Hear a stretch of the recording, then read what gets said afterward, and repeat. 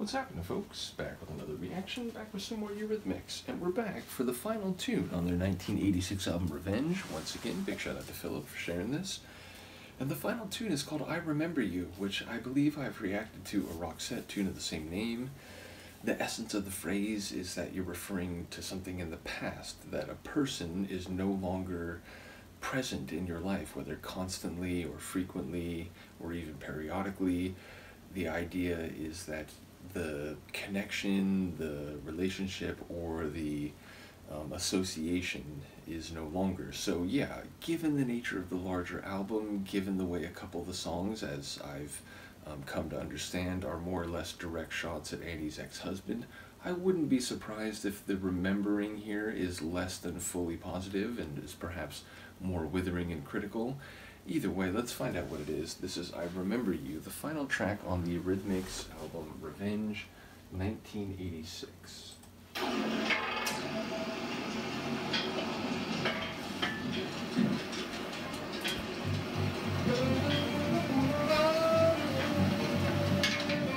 A street musician, maybe?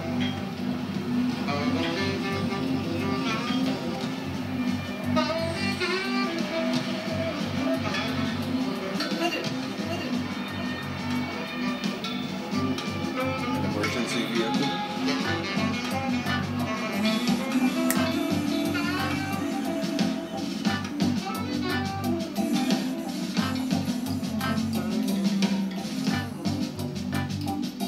Bit of a reggae pop feel, but also a jazzy touch with that sax.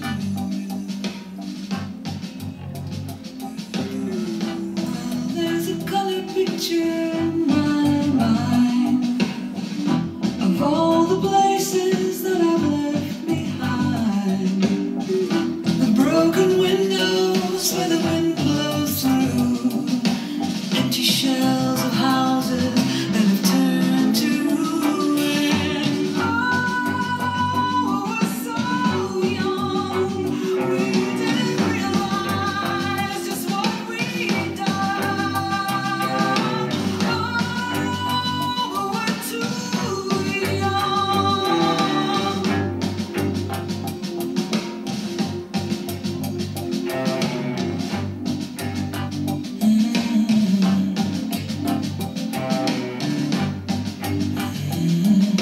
I'm not ruling out the marriage anymore on that.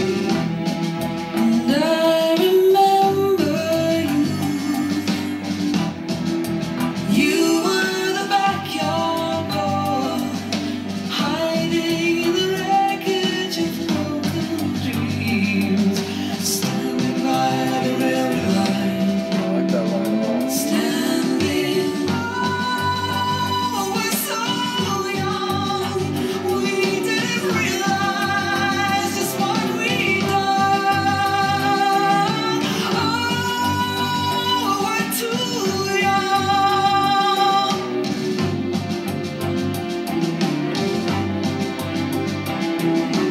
Oh, we're so young, we didn't realize just what we'd done.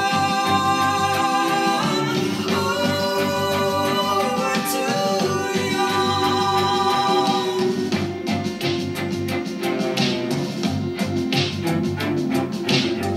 And all the sweetness has been taken out of this place. So many memories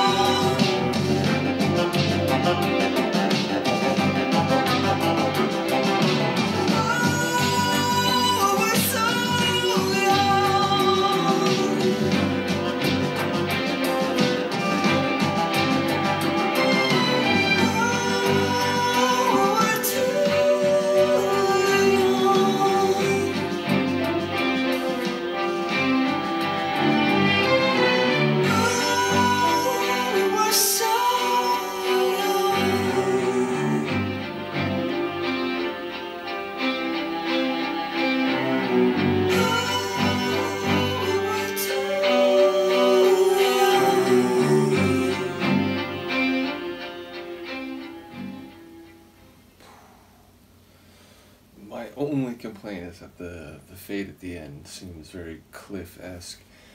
Yeah, really cool tune, one with symphonic and in particular string elements. It felt like there was some cellos in there.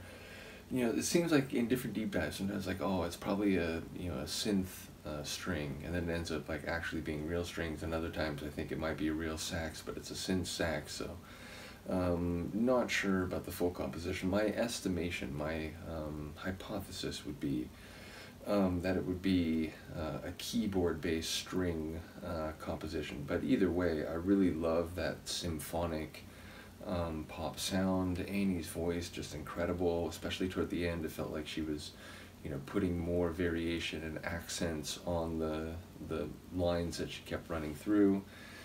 And yeah, I don't know, it didn't feel withering or critical, but it felt complicated, you know, not just I remember you fondly so wonderfully, but, you know, if someone's in the, what was it, the wreckage of broken dreams, then maybe, and again, if the constant refrain is that you were both so young and you didn't realize quite what you had done, maybe it was you did get married too early and like, oh shoot, maybe we're not as compatible as we thought.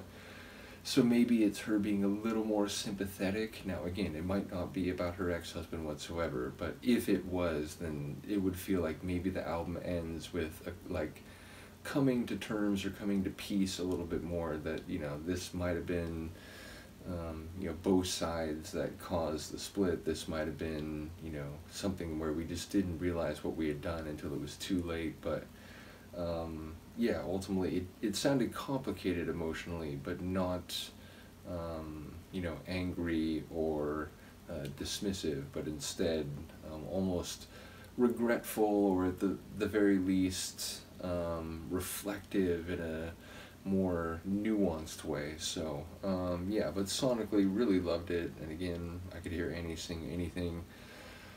So yeah, I assume there's at least, oh, I know for sure, I think there's like 4 or 5 bonus tunes in the folder, so a little bit more to go through. I don't remember exactly what comes after that, but we'll cross that bridge when we get to it. And yeah, let me know what you think of this album closing track. I am always curious the way records begin and end, and choices that are made about chronology, and, you know, why a tune might be picked to be the final track. And you know, the atmosphere of this tune was certainly, you know, something special that my brain is like currently digesting. So on that grounds alone, and perhaps, as I said, conceptually or lyrically, maybe it's a bit more conciliatory, and therefore is a nice counterpoint ending to an album that can be more caustic. In any case, let me know what you think. I will see you next time. Peace.